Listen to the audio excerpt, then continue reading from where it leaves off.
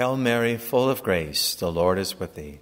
Blessed art thou amongst women, and blessed is the fruit of thy womb, Jesus. Holy Mary, Mother of God, pray for us sinners, now and at the hour of our death. Amen. O necessary sin of Adam, which was blotted out by the death of Christ. O happy fault, Felix Culpa, that merited to possess such and so great a Redeemer. Words taken from the Exultet from last night's vigil of Easter.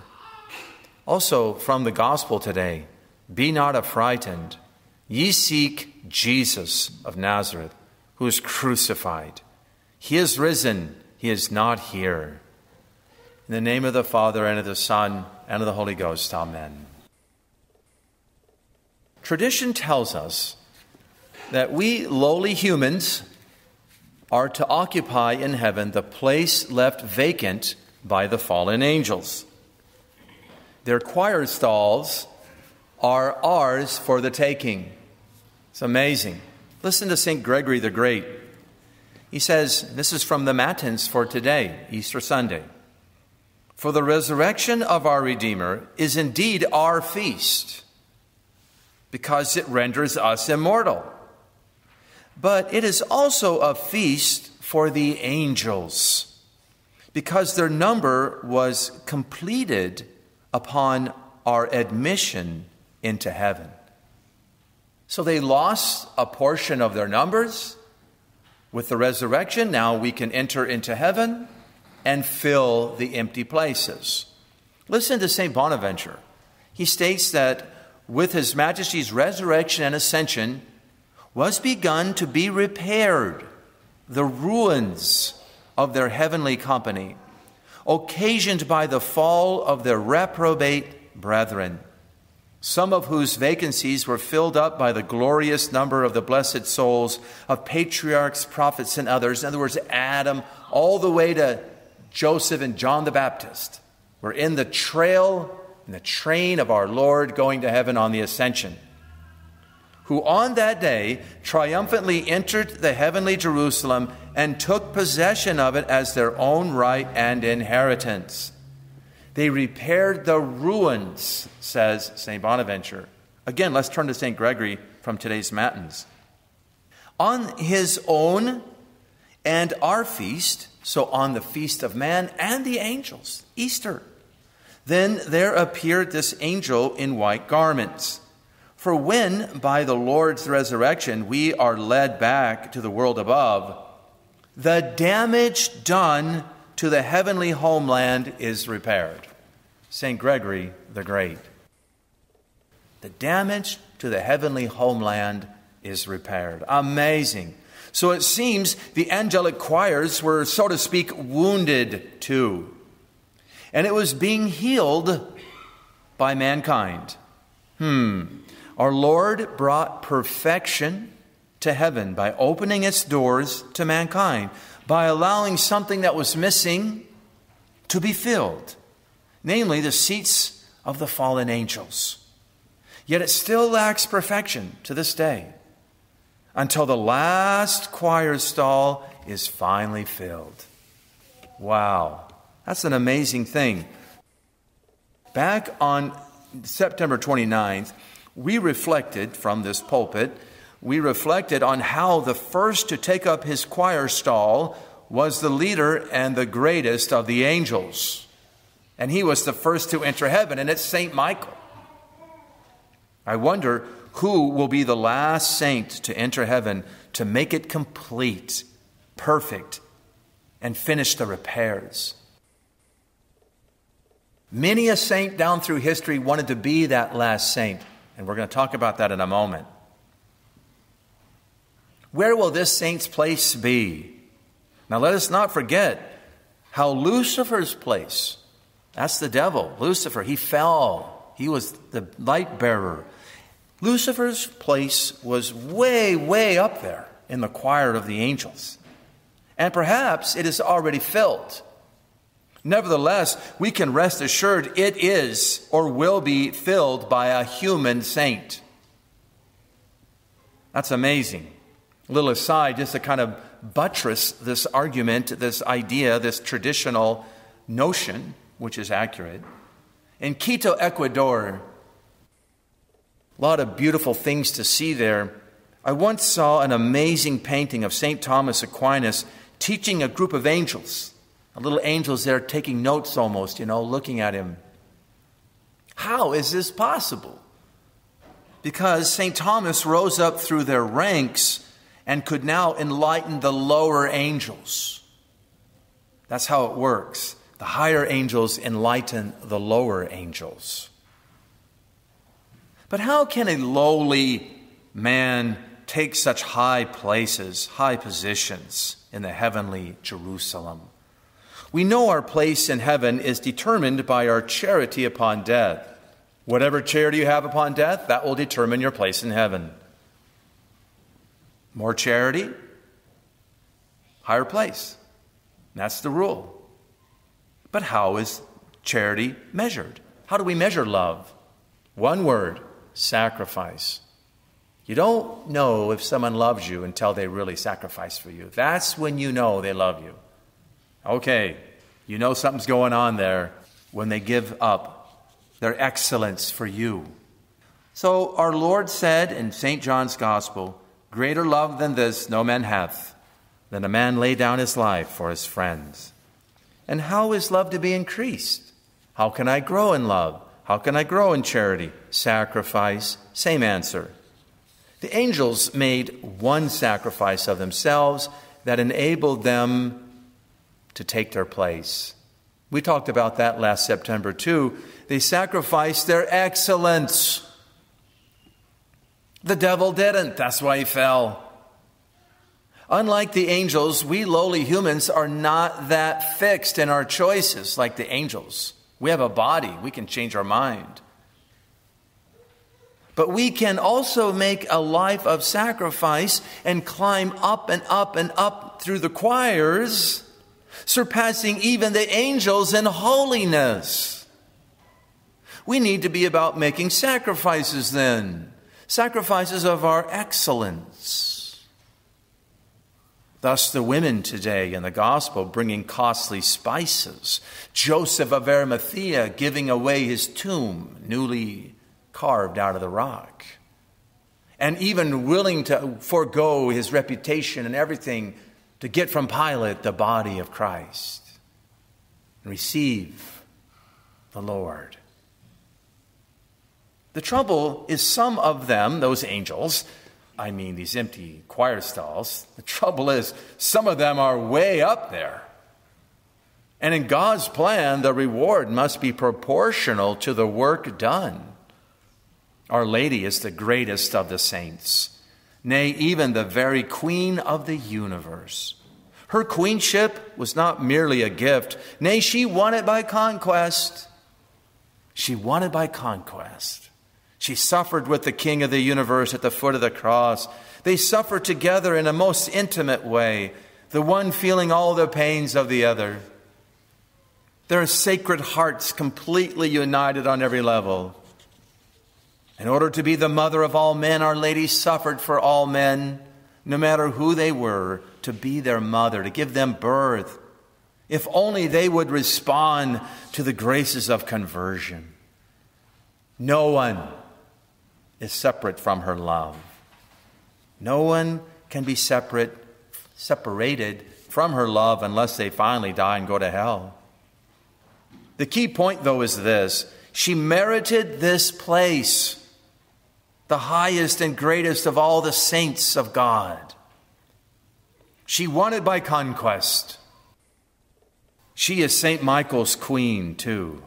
He serves her. No wonder His Majesty went first to greet and comfort her after he rose from the dead on the first Easter morn. Now, we might think of all this under the aspect of friendship, which demands equality. When you have friendship, there's some equality. Thus, the fathers of the church were famous for saying over and over, God became man so that man might become God. Thus, His Majesty became man and provided us every means possible for this, to become like Him. And all of these means flow from his cross. They flow from his side, from his sacred wounds.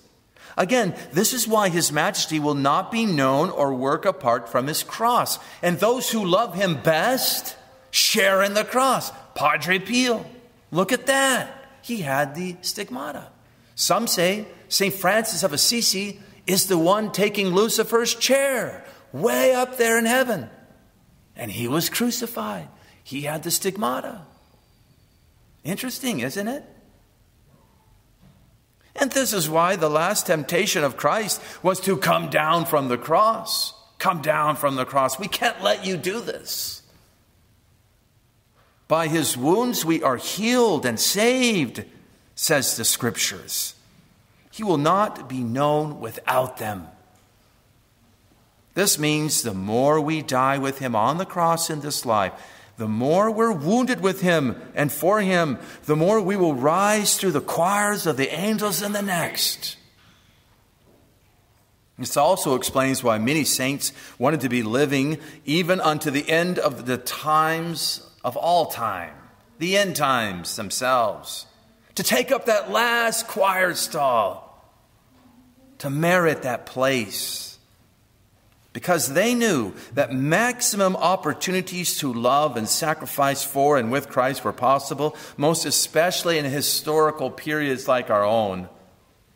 In other words, these difficult times provide endless opportunities on a daily, even seemingly hourly and minutely basis to fill up our lamps, to shine brightly like stars in a dark night. It's getting dark. We need some light. These times give us more and more chances to climb higher through the choirs of the angels, to increase the size of our vessels, nay, to become an abyss of humility, so that the abyss of divine charity will fill us up. Thus, the Psalms, we will fulfill them. Psalm 40, where it says, abyss calls unto abyss. I'm empty now, Lord. You can fill me up. There it is. Think of all the chances we have daily to show love and sacrifice our excellence simply by turning off all the distractions that seem so normal and legitimate and ubiquitous. Do we have to really listen to all that and watch that and read that junk? Click. Sacrifice. We're now, it seems to me, in a good position to answer why we exclaim at the Easter Vigil, O necessary sin of Adam, O Felix, Culpa, O happy fault. God allowed this sin of Adam because if Adam had not sinned, mankind would have been confirmed in grace from the beginning, not able to suffer, not able to merit anymore. Like the angels, one act of Adam would have set his place. He would have remained impassible, not able to suffer from that moment on, not able to increase the vessel, not able to climb up through the choirs of the stalls of the angels. With Adam's sin, his majesty made it possible for us to die every day for him. Greater love hath no man than he laid down his life for his friends. Love is shown in sacrifice. Charity refers all to the beloved, sacrificing its excellence. We don't do it just once. We can do it daily. Now we can become seraphic, like Francis, Teresa, Bonaventure, Thomas, and so many of the saints. We call them seraphic. Why? Because they've reached the seraphic choir. That's why. Thus we fulfill the words of King David quoted by St. Paul, each day I die. I lay down my life for the other. I sacrifice my excellence. I grow in charity, not just once, but again and again and again, daily, even every moment, as the saints learned. And I merit a higher reward. Angels become my friends and companions, as they were for the women today at the tomb. Notice the others were paralyzed and helpless. They had not sacrificed their excellence, and nor were they willing to do so. And thus they were paralyzed.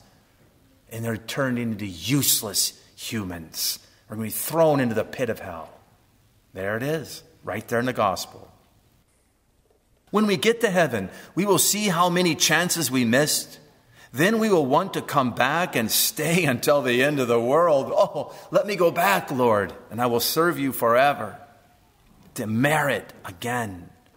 Oh, Felix, Culpa. Oh, happy fault. God has a choir stall set aside for us. And to get there, we have to merit this grace, enduring much. And God has given us something to merit with, something to endure.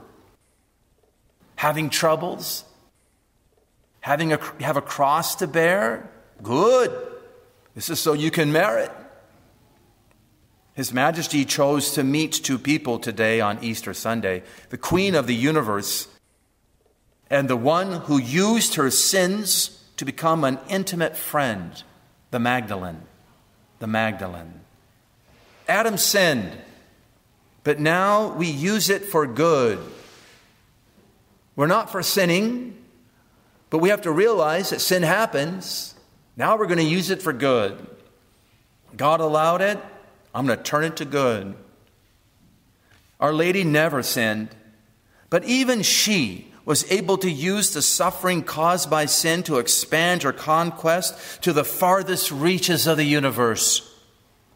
The Magdalene sinned, but instead of despairing over her past, she used her sins as a sort of fertilizer to gain the ultimate victory and become among the most favored of all God's saints. The mystics tell us she is among the most beloved of the saints in heaven. She used her sins for fertilizer. She went not from sin to sin. She did that once. And if she kept on that path, she would have had a very deep place in hell. Instead, she went from grace to grace to grace, using her sins as fertilizer. They spurred her on to a greater and greater heights of self-giving and sacrifice. She has now taken her place among the seraphim. Oh, Felix, Culpa. Amazing. Is this not among the reasons why His Majesty kept His 5 wounds? They speak to us about the possibilities of perfection through suffering and self-sacrifice. Easter speaks strongly to us. Do not let your suffering be wasted. A choir stall in heaven has your name on it if you're willing to suffer for it and claim it. And may we all be saved souls together in heaven. In the name of the Father, and of the Son, and of the Holy Ghost. Amen.